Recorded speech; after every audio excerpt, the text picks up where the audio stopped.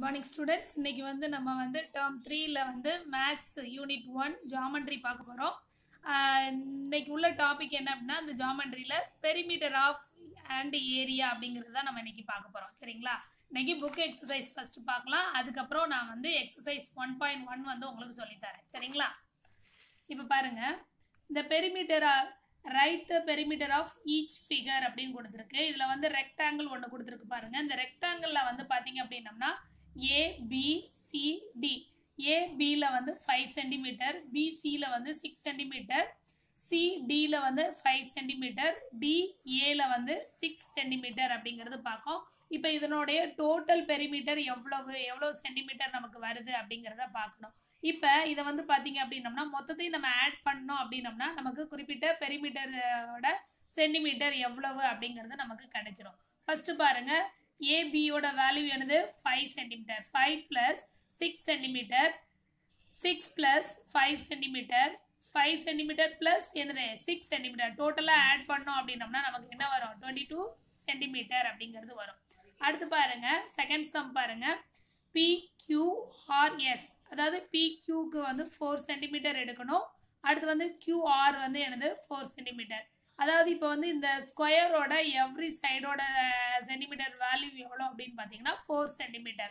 அப்போ இந்த 4 சென்டிமீட்டரில் 4 சைடோட வேல்யூவை நம்ம என்ன செய்யணும் ஆட் பண்ணணும்.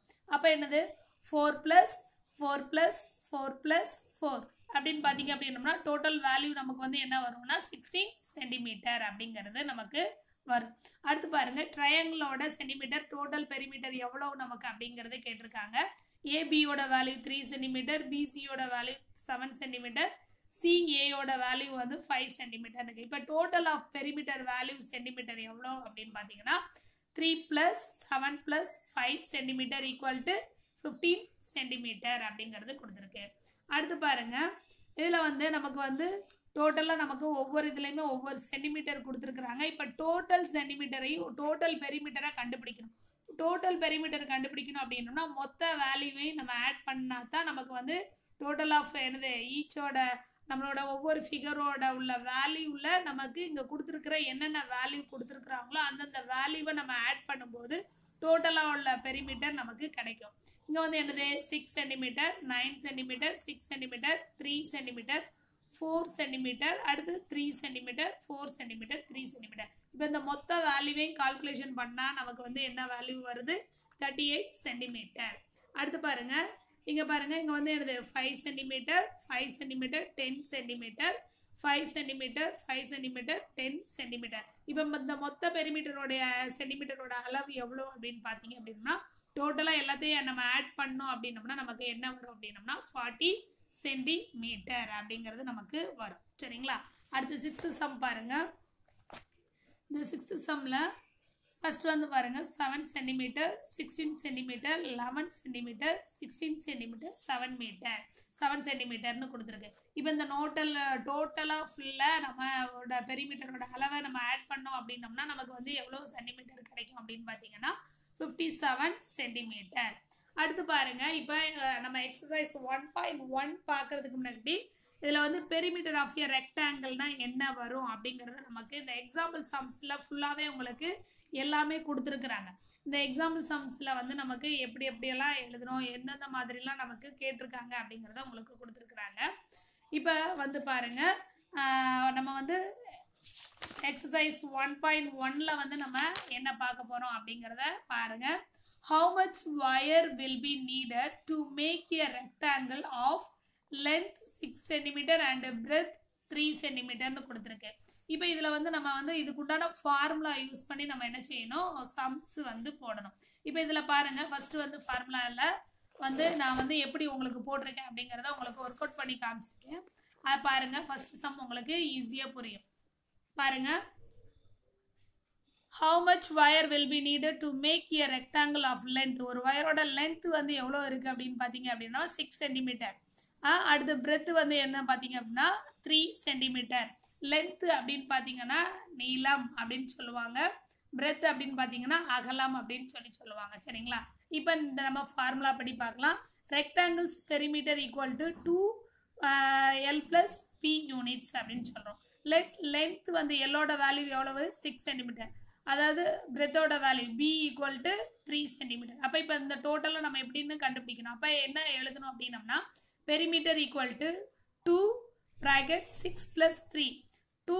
6 + 3னா என்னது, நம்ம 6ஐயும் 3ஐயும் ஆட் பண்ணும்போது 9 வரும். அப்போ மல்டிப்ளை பண்ணும்போது 2 இது இந்த ப்ராக்கெட்லேருந்து எடுக்கும்பொழுது 2 × 9 ஈக்குவல் டு 18 சென்டிமீட்டர் அப்படிங்கிறது நமக்கு ஆன்சர் வரும். செகண்ட் சம் பாருங்க. If the length of a rectangle is 14 meter and its breadth is 10 meter, what is perimeter? What is its perimeter? அப்போ ஃபார்முலா நம்ம எப்படி எழுதணும் அப்படின்னு பார்த்தீங்கன்னா rectangle's perimeter equal to 2l plus b units. அப்போ let length l equal to 14 meter, breadth b equal to 10 meter. Perimeter equal to 2 என்னது இந்த formula படி 2 எல்லோட வேல்யூ லென்த்தோட வேல்யூ எவ்வளவு 14 மீட்டர், பிரெத்தோட வேல்யூ என்னது நமக்கு 10 மீட்டர். அப்போ என்னது 2 மல்டிப்ளை 14ஐயும் 10ஐயும் ஆட் பண்ணோம்னா நமக்கு 24 வரும். இதில் வந்து 2 மல்டிப்ளை 24 மல்டிப்ளை பண்ணும்போது நமக்கு எவ்வளோ வரும் அப்படின்னம்னா 48 மீட்டர் அப்படிங்கிறது நமக்கு தெளிவாக வரும். சரிங்களா? இப்போ வந்து பாருங்கள் தேர்ட் சம் பாருங்கள். தேர்ட் சம்மில் நமக்கு வந்து எப்படி கொடுத்துருக்காங்கன்னு பாருங்கள். Each side of a square is 7 metre long, find it's பெரிமீட்டர்னு கொடுத்துருக்கு. ஒவ்வொரு சைட்லையும் நமக்கு வந்து எவ்வளோ கொடுத்துருக்கு அப்படின்னம்னா ஸ்கொயரோட இதில் வந்து ஒவ்வொரு இதுலையுமே நமக்கு பார்த்தீங்க அப்படின்னம்னா length and length of one சைடோட 4 சைடோட value வந்து 7 மீட்டர் அப்படிங்கிறது உங்களுக்கு கொடுத்துருக்கு. அப்போ நம்ம எப்படி எழுதணும் அப்படிங்கிறத பாருங்கள். சம்மில் உங்களுக்கு சொல்கிறேன். Each side of a square is 7 meter long. Find its perimeter. இப்போ ஃபார்முலா எழுதணும் பாருங்க. Perimeter of a square equal to 4 multiply length of one side.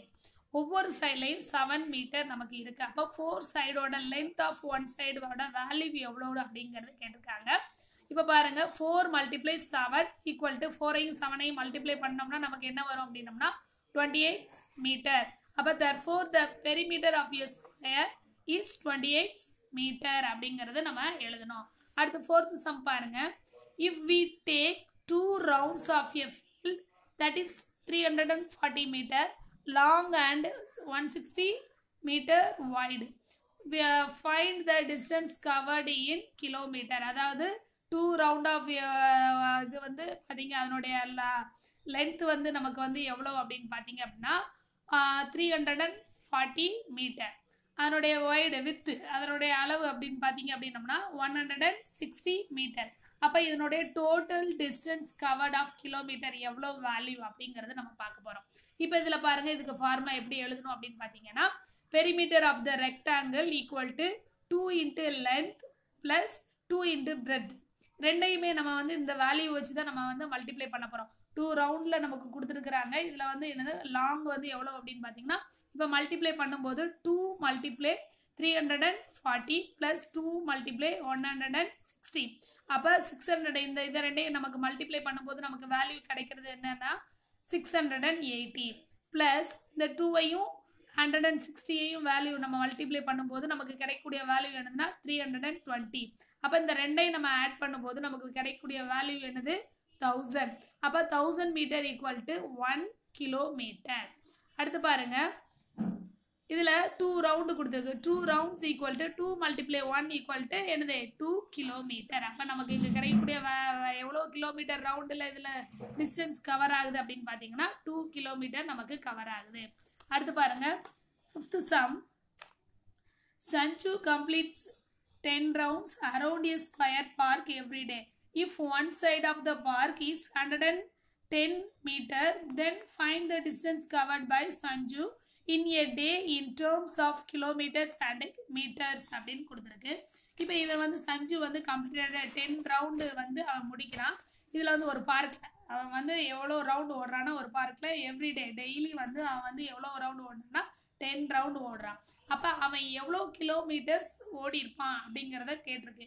In side of the park one சைடோட park வந்து வேல்யூ வந்து என்ன கொடுத்துருக்குன்னா 110 metre. அப்போ அவன் வந்து எவ்வளோ ரவுண்டு ஓடி இருக்கான் அப்படின்னம்னா 10 ரவுண்டு ஓடி இருக்கான். அப்போ அந்த பார்க்கில் ஓடும்போது அப்போ 10 find the distance covered by Sanju in a day in terms of kilometers and meters அப்படிங்கிறது கேட்டிருக்காங்க.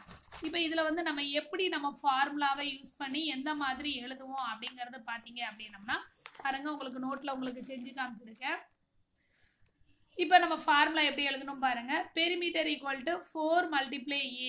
ஏயோட வேல்யூ நமக்கு என்ன கொடுத்துருக்கு? 110 மீட்டர்.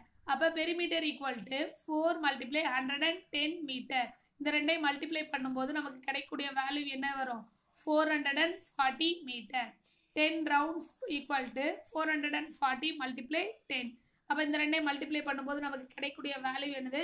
4400 மீட்டர் அப்படின்னு வருது. இப்போ வந்து நம்ம வந்து இதை வந்து என்னதுன்னா ஃப்ராக்ஷன் மெத்தடில் நம்ம வந்து என்ன செய்கிறோம், நம்ம வந்து இப்போ வந்து டிவைட் பண்ணுறோம். 4400 மீட்டர் பை என்னது 1 கிலோமீட்டரோட வேல்யூ எவ்வளோன்னா 1000 மீட்டர் அப்படின்னு சொல்லுவாங்க. அப்போ அதை வந்து என்னது 1000 அப்படிங்கிறத நம்ம போடணும். இப்போ இந்த 0க்கு 0 நம்ம கேன்சல் ஆகுறது. 1 10s are 10. இங்கே வந்து இந்த 4 10s are 40. 40 ப்ளஸ் என்னது இதில் வந்து பாயிண்ட், அதாவது இதுக்கு அடுத்து நமக்கு மல்டிப்ளை டிவைட் ஆகிறதுல அந்த மீதி பேலன்ஸ் வேல்யூ வருது அப்படின்னா பாயிண்ட் வச்சு பேலன்ஸ் 4 அப்படிங்கிறத நம்ம இங்கே 4 இருக்கிறதுனால 4 அப்படிங்கிறத போடுறோம். இப்போ வந்து இதனுடைய வேல்யூ ஆன்சர் எவ்வளோ கிலோமீட்டர் ஆன 10 ரவுண்டில் எத்தனை கிலோமீட்டர் வந்து எவ்ரிடே ஓடுறான் அப்படின்னு பார்த்தீங்க அப்படின்னா 4.4 கிலோமீட்டர் அப்படிங்கிறதா. உங்களுக்கு இந்த சம்ஸ் எல்லாம் உங்களுக்கு புரிஞ்சிருக்கும்னு நினைக்கிறேன். இன்னைக்கு 1.1 பார்க்குறோம். நெக்ஸ்ட் கிளாஸில் வந்து நம்ம வந்து அடுத்த எக்ஸசைஸ் நம்ம பார்க்கலாம். ஓகே ஸ்டூடெண்ட்ஸ், இதை வந்து ஒரு தடவைக்கு 2 தடவை நீங்கள் போட்டு பார்த்தீங்கன்னா உங்களுக்கு ஈஸியாக புரியும். உங்களுக்கு 6th ஸ்டாண்டர்டில் ஃபஸ்ட்டு டேர்மில் இந்த பெரிமீட்டர் ஃபார்முலா வச்சு தான் உங்களுக்கு சம்ஸ் எல்லாம் வரும். அதனால் நீங்கள் ஈஸியாக நீங்கள் ஒர்க் அவுட் பண்ணி பார்த்தா மட்டும்தான் உங்களுக்கு புரியும். சரிங்களா? இந்த மல்டிப்ளை பண்ணுறது இது எல்லாமே நான் எப்படி பண்ணணுங்கிறது உங்களுக்கு சொல்லியிருக்கேன். அந்த மல்டிப்ளை பண்ணுறது எல்லாமே நீங்கள் சைடில் போட்டு செஞ்சு தான் எழுதணும். சரிங்களா? ஓகே, இந்த வீடியோவை பாருங்கள், உங்களுக்கு ஈஸியாக புரியும்னு நினைக்கிறேன். Okay, thank you students.